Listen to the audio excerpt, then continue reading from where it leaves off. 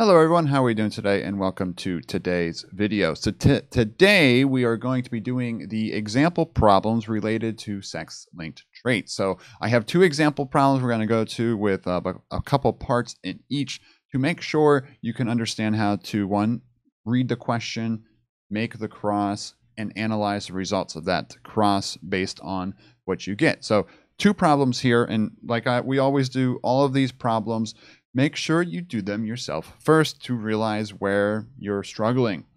So here, I'll read each problem and then we'll go back and complete them. So number one here is hemophilia is an X-linked recessive disorder in humans. Predict the likelihood of each of the following couples producing a hemophiliac son and of a hemophiliac daughter. So you're just, expressing the ratios of each.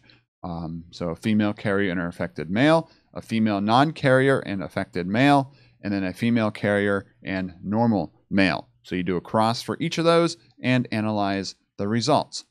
And then problem two, in gnarls, the orange spine is holandric. So you have to remember what a holandric gene is here.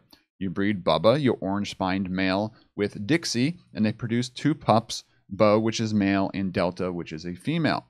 When the pups are mature, you breed Delta with Bob, a male gnarl without orange spines, and Bo with Sue. So it sounds like a lot, but you break it down step by step each time. First question here is, will Delta and Bob produce any progeny with orange spines? If so, what sex or sexes can have orange spines? And the last question, will Bo and Sue produce any progeny with orange spines? If so, what sex or sexes can have orange spines? All right, let's begin breaking these problems down now, and starting with the first one here. So hemophilia, X-linked recessive. Oh, there's your first clue. Predict the likelihood, and it's in human, so we know it's the XXXY system. Predict the likelihood of each of the following couples producing a son or daughter with hemophilia. So a female carrier, has to be, remember how we write females XX? So female carrier, let's just do, so plus is wild type, so that's normal.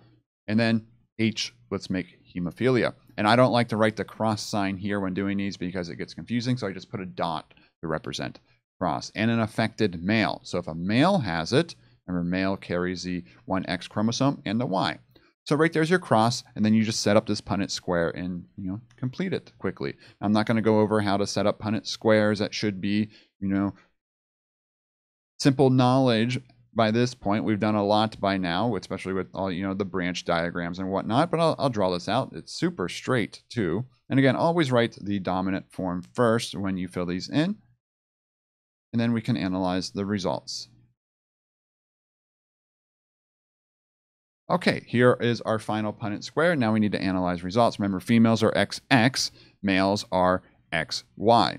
So here, we look at the females. This female will be a carrier.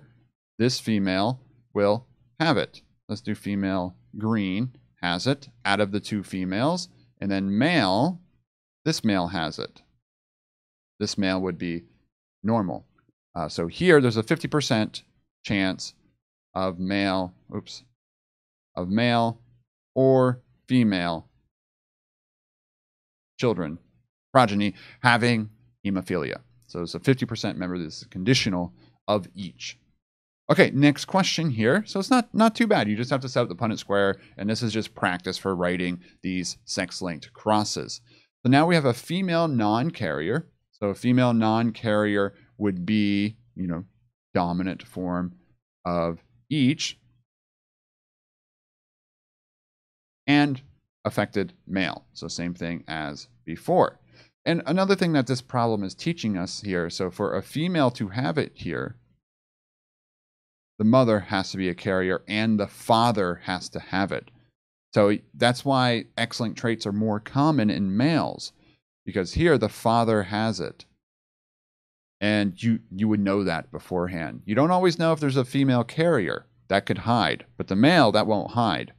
So a male must have it and a female must be a carrier for a female daughter to get it. And this is what these example problems are meant to show here. So here, a female doesn't have it and a male does. When you do this cross here, these are the results. So when you read these, both of the females here are carriers but they don't have it, and neither male has it. So the answer for this one then, is 0% for all. You don't need to write it out. So no chance of any offspring having it, but you do know that two of the females are carriers. So if a male father has hemophilia, all daughters will be carriers of hemophilia. And that's important to know, especially, for families and making pedigree charts and things like that. Next up here, a female carrier and a normal male. So let's write it out. Female carrier, we've had this one before. Oops, let's write the dominant trait first. Cross a normal male. Now, let's see what happens. Let's say one of these daughters up here went off and had children then with a normal male. Here would be the outcome. And here are the Punnett square for this. So here we have a female carrier. This female here doesn't have it. This male does not have it, but this male has it. So if you have a son, there's a 50% chance and then a 0% chance if it's a daughter. So here, 50% chance, and all you need is a female carrier here. So one of these daughters up here, female carrier, you know that if that female then has a son with a normal male, there's a 50% chance that son will have hemophilia. 25% chance overall that the child, regardless of male or female, will have it. Okay, so second problem here now. So those are typical sex-linked problems. You can't really get more complex than that. This explained all the different situations you could pretty much, come up with to show how these different ratios work out. Okay, so now in gnarls, the orange spine gene is halandric. Remember, halandric means it's found on the Y chromosome. And when you write these out, you either have it or you don't. So when I say it has it, I put a little, degree sign there, or, not sign. So you breed Bubba, your orange spine male. So this gene is halandric. So orange spine male, Bubba, is XY not. With Dixie, and so it doesn't matter, Dixie's just XX. And they produce two pups, Bo, which is male, and Delta is a female. So let's, think Bo is a male. If this is halandric, we know Bo is going to have it and Delta will not. So when the pups are mature, we then continue breeding them, and we'll get to that once we get there. So here, let's just write it all out with all the information we know. So first we have Bubba. I know, great names here, right? Bubba has it. And we have Dixie. Dixie doesn't have it. They cross, we'll just write it like this, and produce offspring, Bo and Delta. And again, like when you read this problem, it's a lot of names thrown at you. It could be, you could read it and get confused. Just start writing it out like this, and then you could see it a little better. So Bo is a male, and Bo has to have it. You could do this cross to see it, but Bo will have it. So if the father has it, the son has it. And Delta is a female, doesn't matter. When the pups are mature, you breed Delta with Bob, a male gnarl without orange spikes. So then this one will be Bob. And then, and Bo with Sue. Doesn't matter what Sue is. So here's where the problem is. So will Delta and Bob produce any progeny with orange spikes? If so, what sexes can have orange spikes? So here it's looking at Delta and Bob here. So, XX cross XY. There's nothing on the Y. You don't have to do this cross to figure out. So this one, no, none of the progeny will have orange spines. Will no longer present itself. Now, will Bo and Sue produce any progeny? So here, now we have XX cross XY not to keep it the same here. So with orange spines, we'll write out this cross just to show it, to prove it. So we have, XY not, XX, all the females, they can't have it, but all males will continue to have it. So yes, 100% males.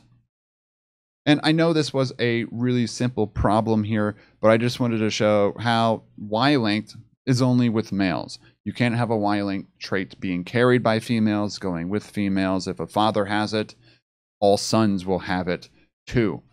So that was just like a little, refresher from the lecture portion for Y-linked. And then this one was all about X-linked. So now you can't forget these because these will all come back when analyzing pedigree charts. So remembering these little tips and tricks will be very helpful when looking at a pedigree chart and analyzing it. But we'll be getting to that in a future chapter coming up soon. All right, that's all that we have for chapter 4 here. Next in chapter 5, we're going to be going over some new fun things when it comes to non-Mendelian genetics and how other genes could affect certain expressions of these genes and how you can have different mixtures and so forth. So it's going to get a little bit more fun and complex, and I'll see you all starting then. All right, that's all for now. Let me know if you have any questions, and have a great day. Bye-bye.